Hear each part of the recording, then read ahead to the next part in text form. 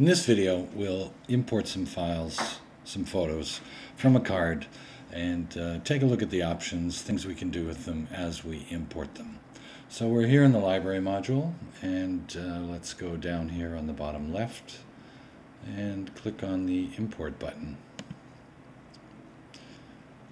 And that will open up the import screen, and Lightroom will look for a card or a camera that's plugged into the computer and look for the photos to import there. It hasn't found them, so I'll just select them manually. These are photos that I added myself to the card. That's probably why it didn't find them. So on the left, you'll select a source, where to import from, and at the top you have a couple of options of how to move these files into Lightroom. So copy as a DNG, that's Adobe's open source RAW format. You could convert your files to that format if you wish. Copy, which is what I've selected. Move or add. Now move and add are grayed out in this window. Add would, Lightroom is expecting to find photos on your hard drive or an external hard drive that it might import. And move would be the option to copy and erase at the same time.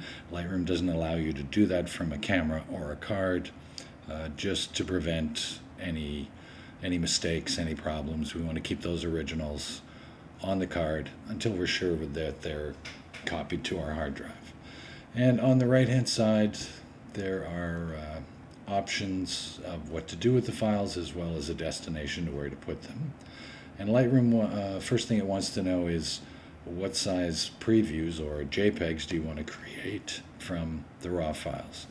And you have these options: minimal, embedded in sidecar, standard, and 1:1. Now I've chosen 1:1 because I like to be able to zoom in and check for sharpness of these images as soon as I can, as soon as I get them into Lightroom. So it's a little bit slower than the minimal or standard previews, but we'll have to make them anyway, so let's do it now. You could build smart previews, which are previews that you would use for files that are offline from Lightroom. So if they're on the cloud or an external drive you don't have with you, you could do some editing of smart previews. Don't import suspected duplicates. I don't want to import anything that's already in the catalog, so I've checked that box. Make a second copy too, and you could choose to copy your files to another external drive to make a second copy. However, I tend to delete a lot of files, so I'll do that with Time Machine after I've imported them into Lightroom. Add to a collection. So a collection is just an association amongst files. Let's go ahead and make one. So we'll call this ECC, and we'll add these files to that collection. Lots of options to rename files if you wish.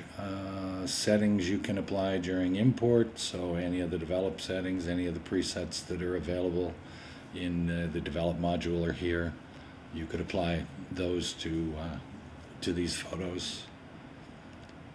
I add my copyright data to the metadata, and keywords. And if this was all one subject matter, you could add a keyword to it. So if it was all landscape, for example, you begin to type landscape, and Lightroom automatically fills in what's there in an existing keyword.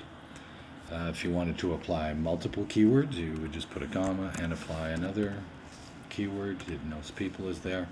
But we won't do that here. We'll do that in the library module, since these are all different subject matter.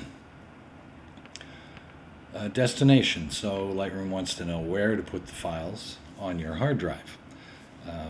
So I've chosen 2018 Q2.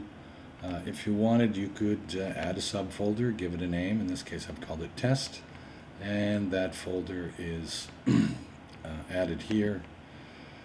You can see it's in italics. That means that Lightroom will create that folder on your hard drive and add these files to it. I've chosen organize into one folder, but you could choose to organize them by date and let Lightroom create dated folders for all of the images. So it looks at the images and makes a folder for each unique date, and we'll move those files into those folders. But again, I just choose to put them into one folder.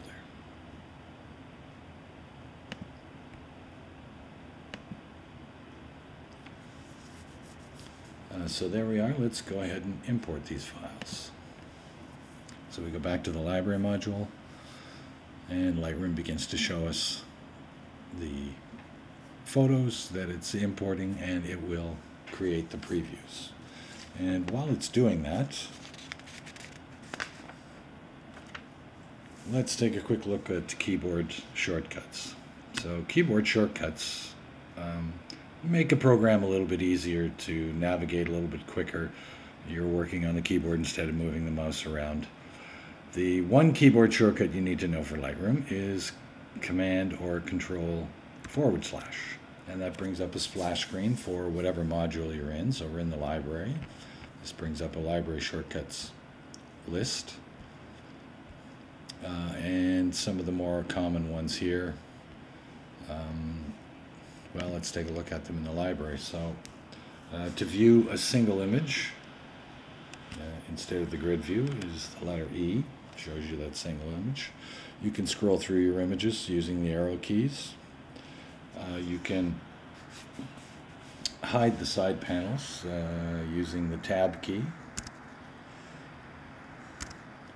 or you can view the image as full screen using the F key. And G will take you back to the grid view.